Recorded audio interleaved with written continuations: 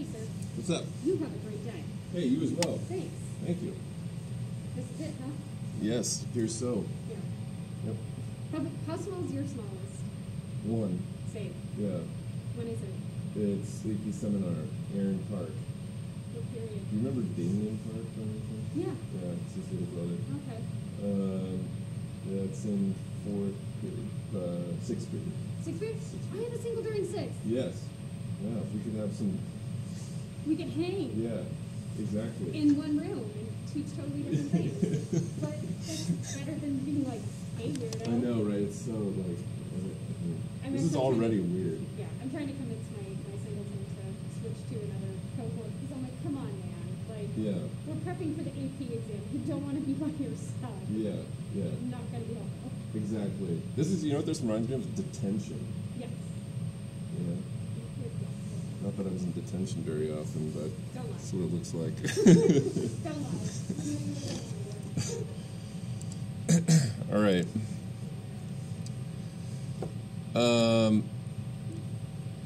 So, I have to make this link available to the ones that are online right now.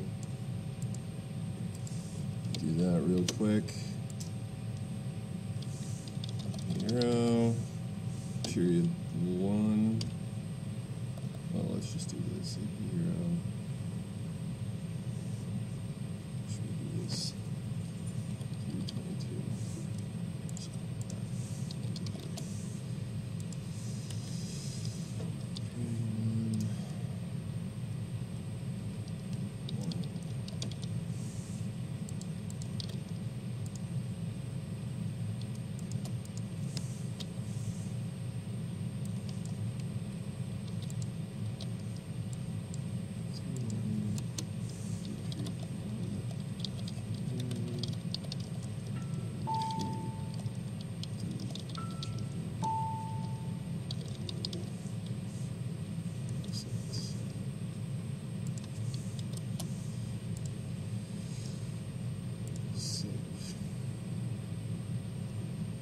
All right.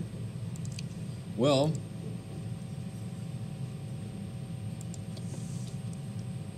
good morning.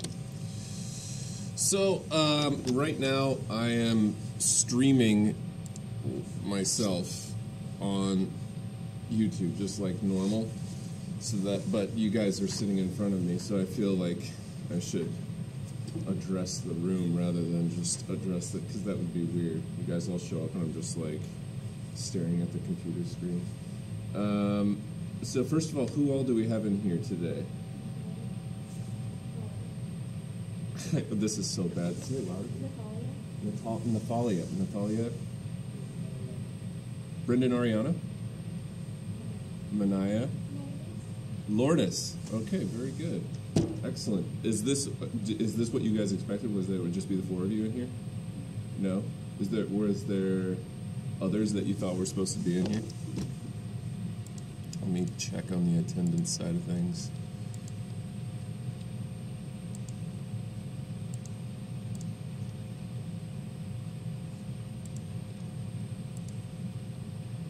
Very good. Yeah, I'll probably ask you guys to repeat yourselves a million times because I'm deaf. Okay, Lourdes, Brandon Ariana, and then Nathalia and Manaya. That's it. You're the only 4 for A. So, and you are here. So that's great.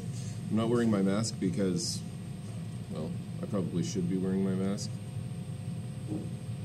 There's a 0% chance that you're going to get sick from me or I'm going to get sick from you, so. But it's easier to talk without having that on. All right, so we left off talking about child rearing in middle-class families. So we're in the Victorian era.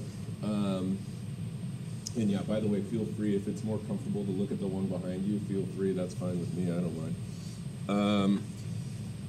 So, talking about the Victorian era, this is, in European history, this is the period of time of the 1800s, okay?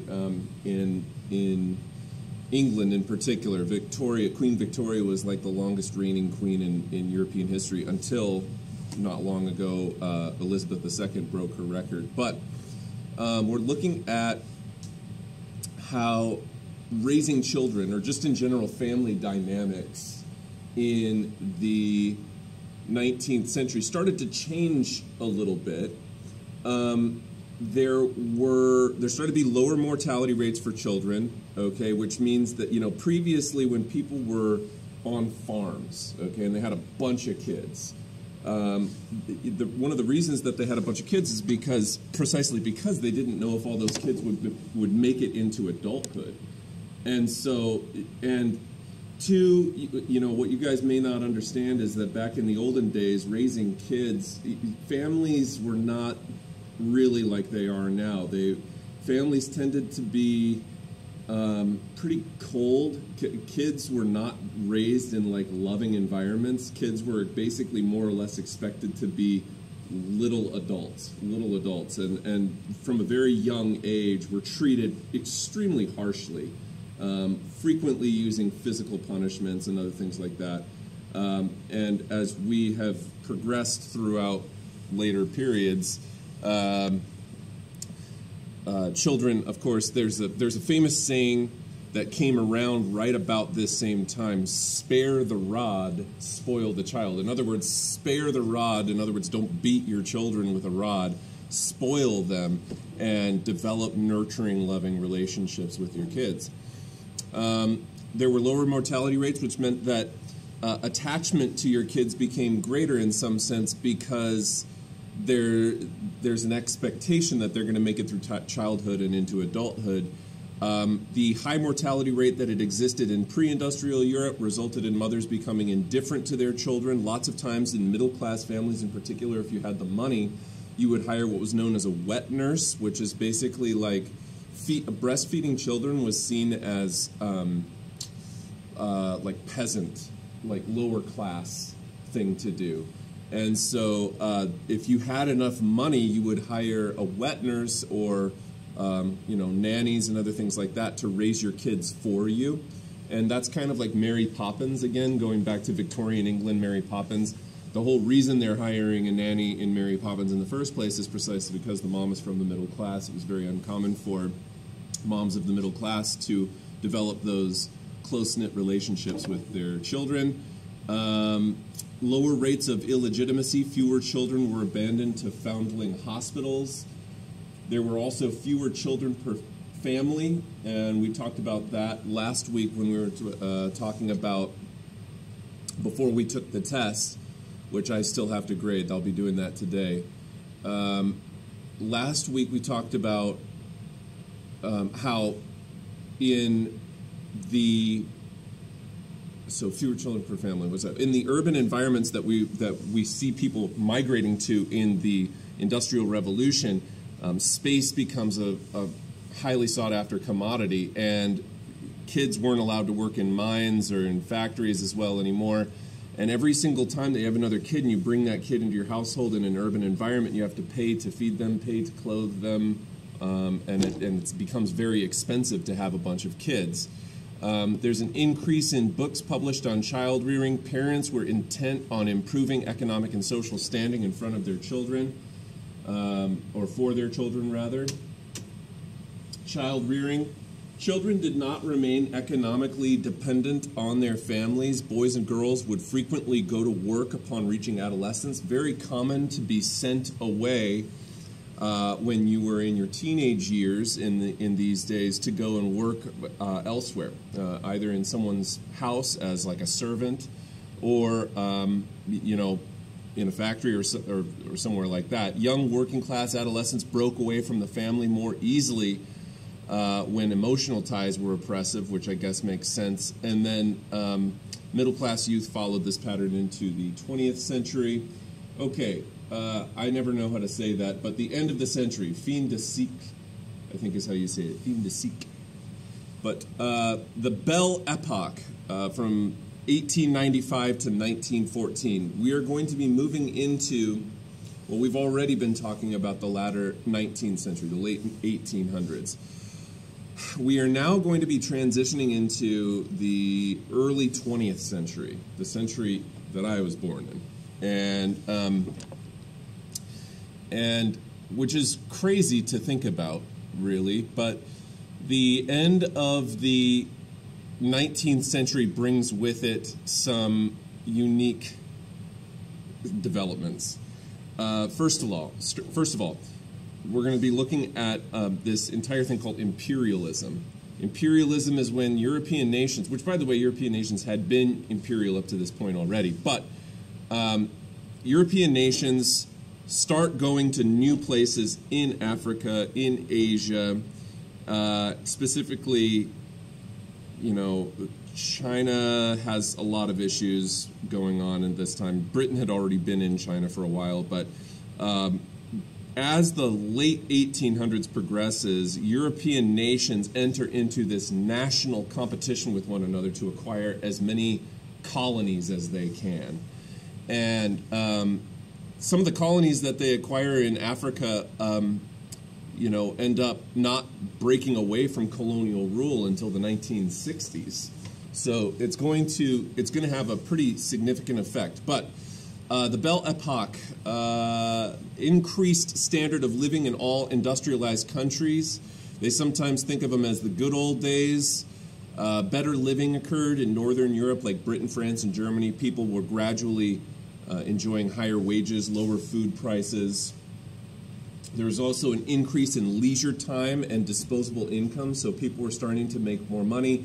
They had more free time. When they made their money, they were able to go and spend their money doing the things that they wanted to do, taking day trips, purchasing consumer goods for themselves. And we see increased consumption. And when I say consumption, I don't just mean like food or something like that.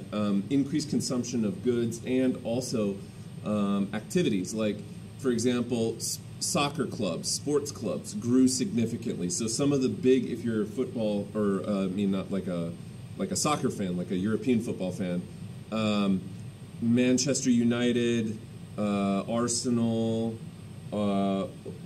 most of the big name teams in the Premier League started around in the late 1800s. And so these sorts of things, spectator sports, became for the first time ever like a thing in the late 19th century during this Belle Epoque, the golden age or the good old days prior to World War I. And again, when we say the good old days, we have to understand that's coming from the perspective of a white male European. It certainly was not good old days for African Americans in the late 1800s, I can assure you that. But in Europe, this is where we start to see what we recognize today as a more modern society with people buying things like bicycles or participating in sports clubs and other things like that. Okay. Emerging sports culture, it kind of mirrored the growth of aggressive nationalism. You know, what's funny about sports, people have these undying loyalties to sports teams. Now, I'll just say this, I'm not a huge sports guy, all right? That's really not my thing. I'm more of a music guy. But when you really think about sports, it's nationalism, but on like a smaller level, right? Think about it for a second. Like, it's so goofy. You think about these sports teams. Sure, maybe you're from whatever. Let's say you're what's a big football team? The Patriots, right? The Patriots. Let's say you're from New England. You don't know any of the players on the team. You don't know any of them. Whether or not what's-his-face wins another ring, that's not going to change your life. We don't know these people. These are professional athletes. They make billions of dollars a year, and here we are, and we're going crazy about them. It's to me, it's silly. The whole thing is so silly, but it's precisely nationalism. It's like, why do you cheer for New England? Oh, well, I grew up in New England, and it becomes a cultural thing, right? So this idea of worshiping sports teams is a microcosm of nationalism, which is itself pretty interesting.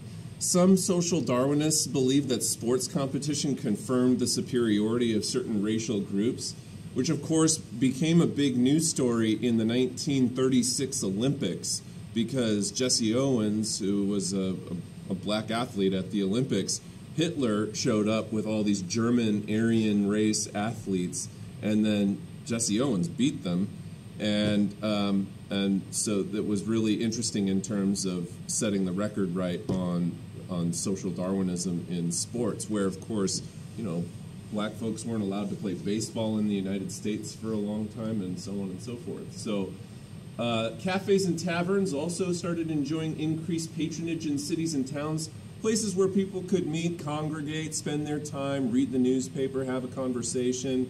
Department stores growing dramatically. We start in the late 1800s seeing stores like Sears.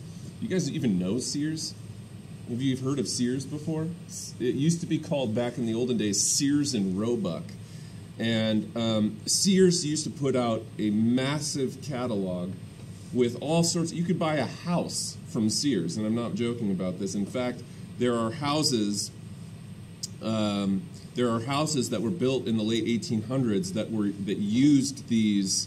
It was basically like a do-it-yourself house, which sounds insane, right? Could you imagine, like, oh, I'm going to buy this house that I have to build myself from the Sears catalog? No one would do that today. But the houses that came from that are worth a fortune today. It's a true story. And you can't find them everywhere because very few people actually did it. But department stores, you used to be able to go in to a store like Sears, and they would have clothing, they would have tools, they would have consumer stuff like kitchen items and so on. Different departments, that's where they get the name, different departments within the store where you could go to and purchase all sorts of goods, like a catch-all store. And there were a bunch of them. Montgomery Ward was another one. J.C. Penney is another department store, right, which J.C. Penney's around today. But these stores have been around for a very long time. But this is why this unit is kind of cool, is because we start to see kind of the beginnings of what we understand to be modern culture in the late 1800s develop. But in Paris, dance halls, concerts, and plays drew thousands of people each week. We also start to see some very important new inventions in the telephone, okay? Automobile, gramophone, which is the record player, or phonograph as it's sometimes called.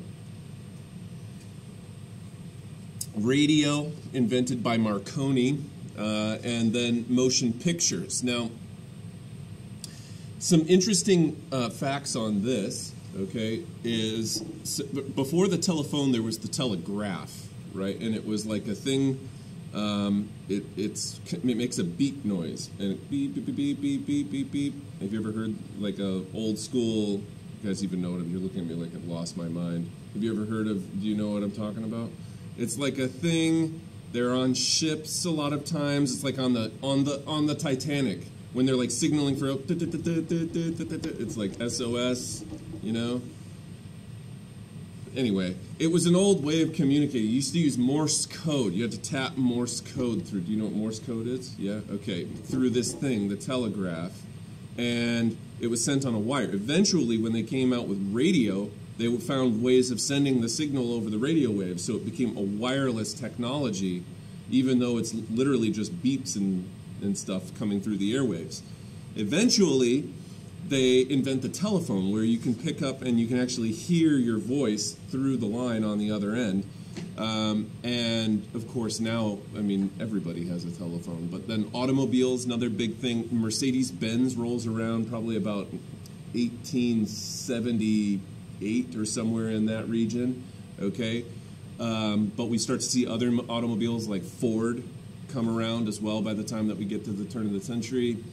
Record players. So back in the olden days, Thomas Edison is the one who invented the record player, and they used to be cylinders. You know, these days you guys buy a vinyl, it's like a disc. It's like a large, you know what a vinyl is, right? Back in the olden days, they were cylinders. They were about this big, and you would put it on this kind of spindle, and it would roll the cylinder and play it. And they still exist. They're extremely rare and like priceless. But the original record players looked pretty different from how record players look today. And then eventually they went to the disc format where it's a flat thing and it rotates on a table. A turntable, as they call it. And then the radio. Radio's super important. Revolutionizes everything, really. Interestingly, though, radio was basically a military technology. If there was no reason for you to have a radio, you wouldn't have one. Like, in other words, like, if you didn't work on a boat that was trying to communicate with other boats around or whatever, there were no radio stations, public radio stations for people to listen to before World War I. We don't see the first public radio station emerge until after World War I ends in Pittsburgh, Pennsylvania. And then motion pictures. So motion pictures, movies, in other words, were very uncommon prior to World War I. Very, very uncommon. Because film was expensive, and in order to make a motion picture, you need to basically take a bunch of pictures back to back to back, and it takes a tremendous amount of film. And the film technology was still kind of primitive at that time. So motion pictures were pretty rare prior to the start of World War I, which is in 1914. After World War I, or during World War I, sad but true story is that the first movie shown in the White House, okay, the first movie shown in the White House was shown by Woodrow Wilson, but the movie was done by D.W. Griffith, and it was called Birth of a Nation. The first movie shown in the White House in, I think, 1918, maybe, somewhere in that area. That movie, Birth of a Nation, the Ku Klux Klan are the protagonists in the movie. They're the good guys, okay? That should go to show you, I know it's cringeworthy, right? Pretty much all of you just cringed at once right there. The movie was shown in the White House by Woodrow Wilson. Now, the thing about the movie is from a technological standpoint, like camera usage and stuff like that, having nothing to do with the plot, the movie was barrier breaking. That's the thing that's kind of unfortunate about it, is that, like, new techniques were used for the actual filming of it that revolutionized motion pictures. But when you look at the storyline of the movie that they were making, it's horrible. And so super, super racist and bad. But again, going to show you just how far we've come in a little over a century, keeping in mind that 1918 was only 103 years ago, which is not that long. So, some new inventions of that time. Education. Okay, here's where we get to. You guys are all mandated to be here today, right? All mandated to be here. How does it feel to be back in the classroom? Decent? Yeah? That's good. It's not normal, obviously. It's weird. But I wonder if anyone's saying anything on here. I haven't really been paying attention to the live stream. Oh no, did my internet go out? Concurrent viewers. Please check resolution. Huh. I wonder what happened. Maybe the internet went out. It says it's on. Let me refresh this really quickly here. Yeah.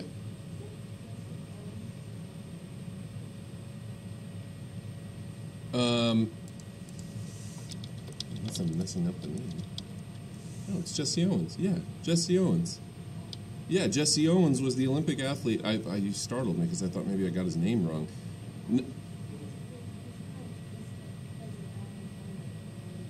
Really?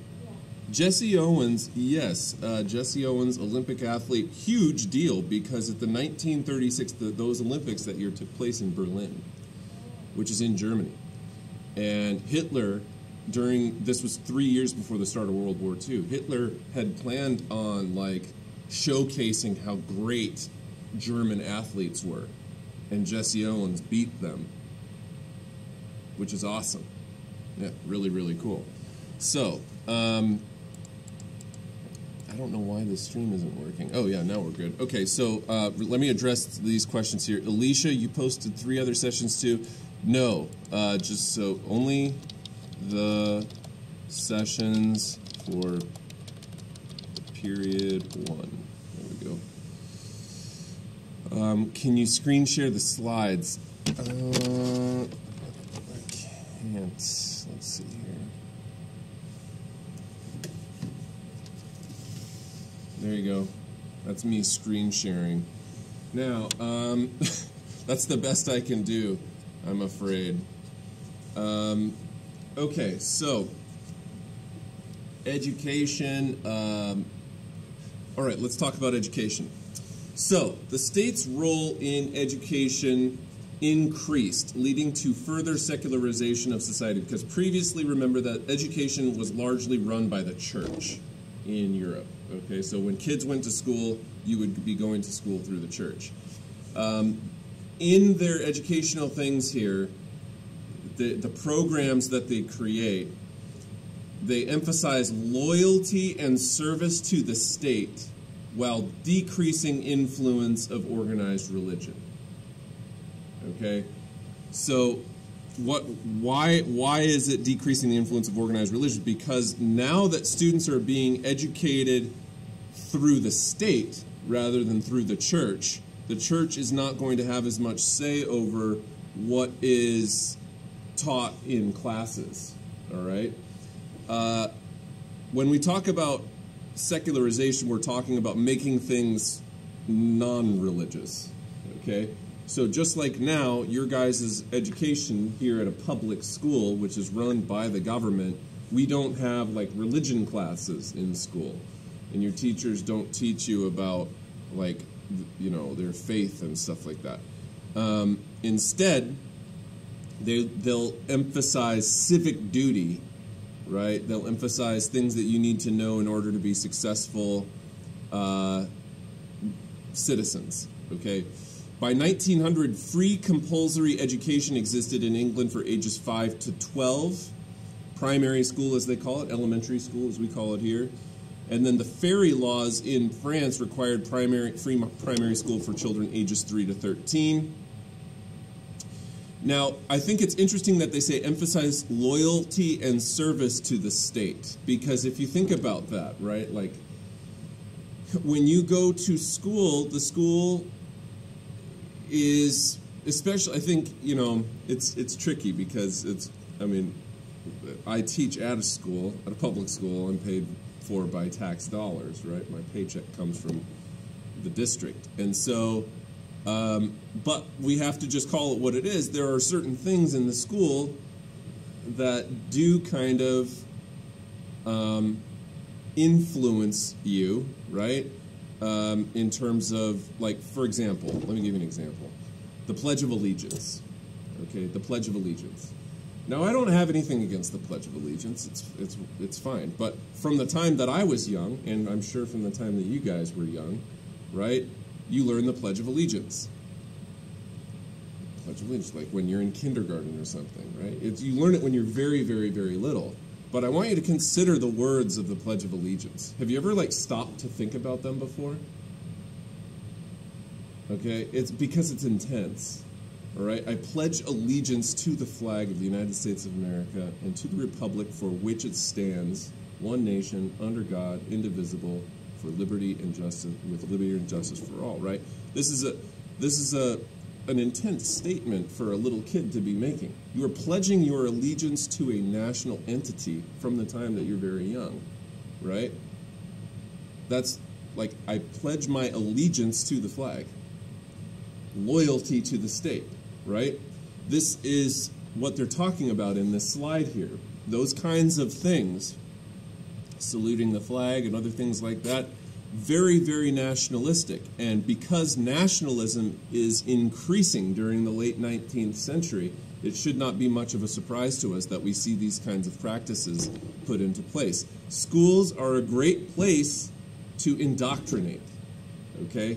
They're a great place to indoctrinate, just like a church is a great place to indoctrinate, all right? It's different because we're not talking about religion, but it's not that different.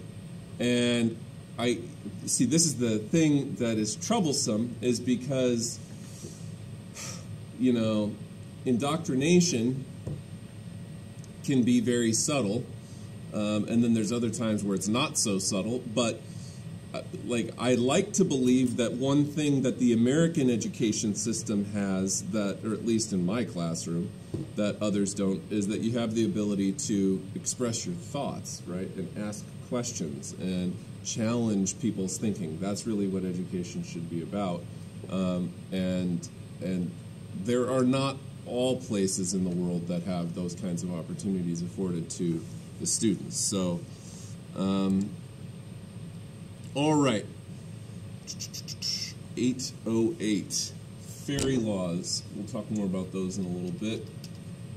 Increase in literacy. Men had higher rates of literacy. Urbanites had higher rates of literacy than rural folk, because schools were less common in rural areas.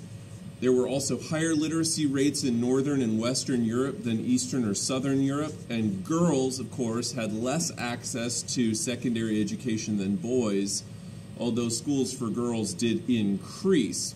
And many times families paid the cost, because remember, compulsory education only lasted at that time up until you were maybe about 13 or 15 years old.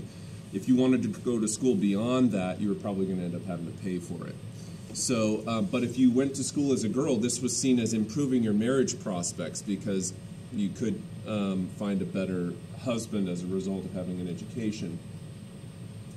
Scientific advances of the late 1800s. We see scientific ideas and methods enjoying tremendous popularity and prestige after 1850. To many, science itself had almost become a religion, and people saw the link between science and technology improving their quality of life, making their lives better, like electricity and medical care, better understanding of chemistry and bacteria and biology.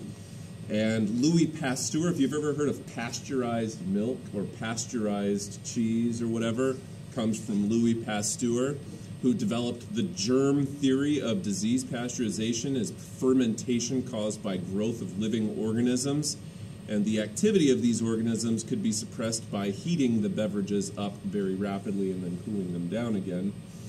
And new knowledge helped reduce food poisoning, so it was less likely for you to become sick from your meal.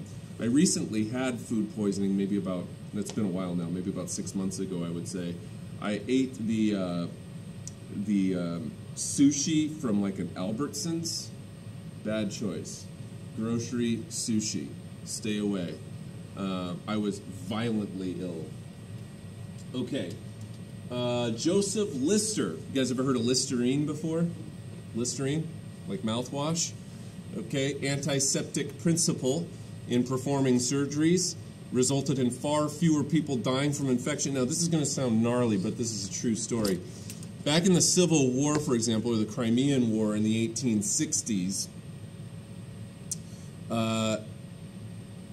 let's say you got shot, okay? The likelihood of, when you get shot, the likelihood, and you don't die from it, of you getting an infection is really, really high. Bacterial infection. And bacterial infection can kill you if it gets into your bloodstream. It could be really, really deadly.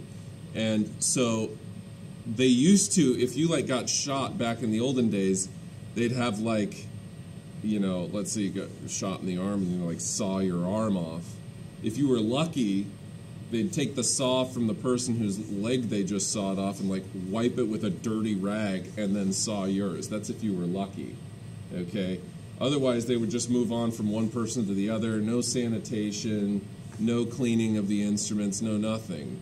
Because they didn't understand, any of the, right? It's disgusting when you think about it. But Joseph Lister was the one who, came up with this idea of antiseptics. Let's dip this in alcohol and, clean it off before we use it on the next patient. And of course, this grossly diminishes the amount of people getting infections just because of using dirty instruments on other people between surgeries. So diseases such as typhoid, typhus, cholera, yellow fever were now under control due to improved availability of vaccines. That's the other thing, vaccines. It's funny about the whole vaccine thing because there's been... I would have thought that the anti-vaxxers would have been a lot stronger resisting the COVID vaccination, but it seems that far more people would rather get vaccinated than not get vaccinated, it seems. But vaccines have saved countless people's lives, going all the way back to when they first started being used in the late 19th century. Chemistry. Dmitry Mendeleev devised the periodic table in 1869. You guys taking chemistry this year? You guys have it memorized? Some of it memorized. They don't make you do that anymore? They don't make you memorize the periodic table? Oh my gosh, that was the hardest part for me, was memorizing that whole darn thing. We needed to know the atomic numbers. We needed to know all the abbreviations. Oh God. It was a blank Mr. Witt's class. I was not a fan of Mr. Witt. Sorry, Mr. Witt. Blank periodic table. Fill it out. And that was your quiz. Pretty intense, huh? Electromagnetism, Michael Faraday. Electric generators, which started to be used on streetcars, lights. And then Auguste Comte, the father, quote-unquote, of sociology, came up with positivism, this idea that all intellectual activity progresses through predictable stages, and so humans would discover the eternal laws of human relations through sociology. And he believed that social scientists could help benefit society for everyone. Comte became the leader in the religion of science and desire for rule by experts. Technocracy, I believe, is what that's called. And then there's Charles Darwin, theory of evolution, origin of the species by means of natural selection. You guys have probably heard of Darwin before. He was a naturalist. Went and HMS Beagle was, I believe, the ship that he was on, and he went to the Galapagos Islands and observed finches and tortoises and all sorts of different kinds of creatures, and said that all life had gradually evolved from a common ancestral origin in an unending struggle for survival, and that species most able to adapt survived. And Darwin's theory refuted the literal interpretation of the Bible. This, of course, created a crisis in some churches. And then you have Thomas Huxley, who was Darwin's biggest supporter, Darwin's bulldog, as he's sometimes nicknamed. And then we don't see the idea of social Darwinism come about until later. This is done by Herbert Spencer. Attention all students, please pardon the interruption. If you are having trouble with BYOD, please report to the cafeteria if you are in Building F. One more time, Building F. If you are having trouble with BYOD, please report to the cafeteria. Thank you. So he applied Darwin's theory to human society, and we have to understand that Herbert Spencer's idea of social Darwinism is not true Darwinism.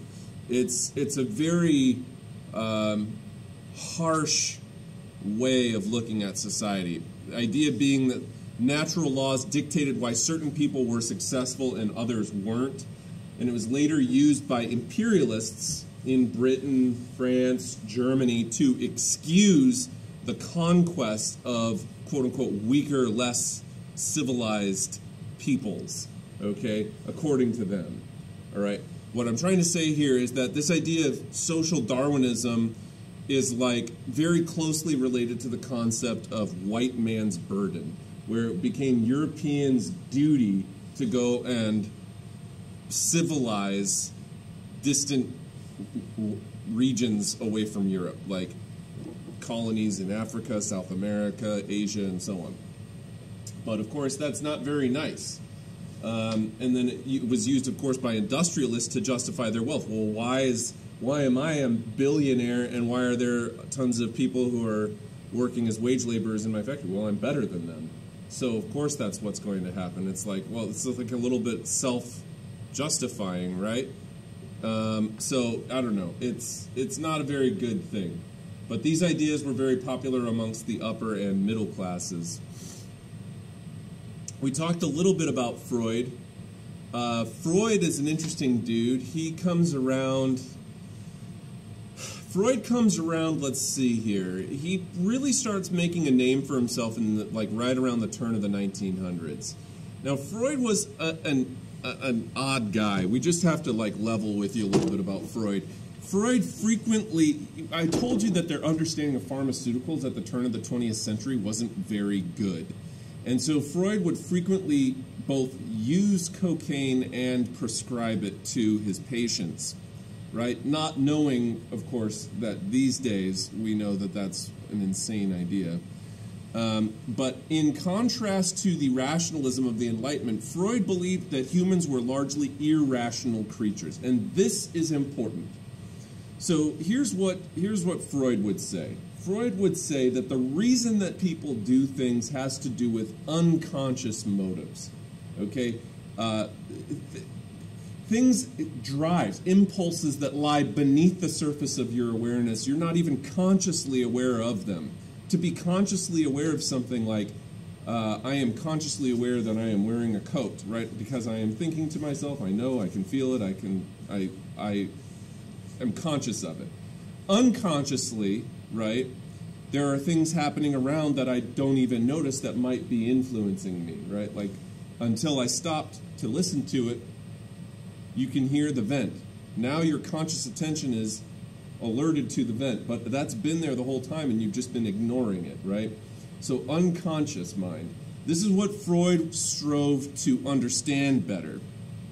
And what he basically said is that people think that they're really rational, but what they don't realize is that there are hidden motives, unconscious motives, that actually drive people to act in a way that is very irrational. And this is interesting stuff, right? And so Freud's got some problems historically, super chauvinistic, in other words, sexist, not very scientific, not very scientific, but a good thinker in the sense that he suggested that people aren't as rational as you think they are. We love to believe that the world is rational because people like living in a world that makes sense to them. But sometimes things don't make sense and people do things for reasons that they don't even know. And this is what Freud was trying to get to. And of course, sexuality was a big part of that, but also aggressive, violent drives and other things like that as well. Okay, the new physics. Marie Curie and Pierre Curie discovered the first radioactive element in radium in 1910. Ernest Rutherford in 1871 to 1937 split the atom in 1919 and postulated the structure of an atom with positively charged nucleus and negatively charged electrons. Max Planck, big name in quantum theory, subatomic energy is emitted in uneven spurts called quanta, not in a steady stream as previously thought. Laws governing the universe now seemed unpredictable. This is another aspect to why the 20th century is rather alarming, is because there's a lot of things going on in the early 20th century. There's a lot of things going on. No, there's a lot of things going on in the early 20th century that people just really, it rattles their foundation, because previously to this, everybody thought that the world was completely dictated by the laws of Newtonian physics, Isaac Newton's laws of physics as laid out in Principia. But when we get to Max Planck, Albert Einstein, what they start to realize is that the laws are not what they thought that they were. All right? People realize after these new discoveries that the universe is not quite as predictable and rational as it appeared. The other thing is with art, even. We're entering into an era where after World War I, the world is going to seem like a pretty troubled place. After World War I, there's a lot of people who are very upset. angry at Germany in particular if you're from France or Britain, but then also too upset because they may have lost a loved one, or they may be upset because they came home from the war themselves and lost an arm or lost a leg, or there was all these mental health problems that people experienced after World War I. And the period of time after World War I is sometimes called the age of anxiety or the age of uncertainty because of how upsetting the war was to people, but also just because the world seemingly didn't make as much sense as people thought that it did just 50 years earlier. Because all of these new ideas about physics are coming out. Well, now Newtonian physics isn't even right anymore, technically. Or now people aren't even rational anymore.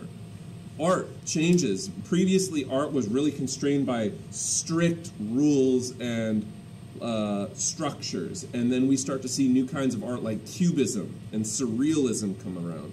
And these kinds of art broke the boundaries, all of the barriers of art. Dada art would be another example. All these art styles of the early 20th century. And so the fabric of what made society make sense is completely ripped apart by World War I. World War I ends the Ottoman Empire, the Austro-Hungarian Empire, the German Empire, the Russian Empire. 4 dynasties that had been in charge for hundreds of years come to an end at the end of World War I. All right, it's an amazing period of time in history, and it only happened if you consider like 103 years ago. 102, 103 years ago. It's an amazing thing. The world is so different, unrecognizably different. If you were to take a time machine back 1 century, you may as well be taking a time machine to a different galaxy, because that would be about how much you recognize. I mean, it's really, it's something else. So, what time do we have until in here today?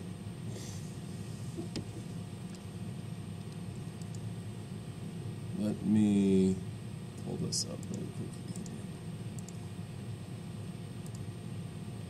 I can't believe you're a distant relative of Jesse Owens. That's amazing. Well, I guess that answers that question. All right, folks, tune back in this afternoon for the second half of what I do today.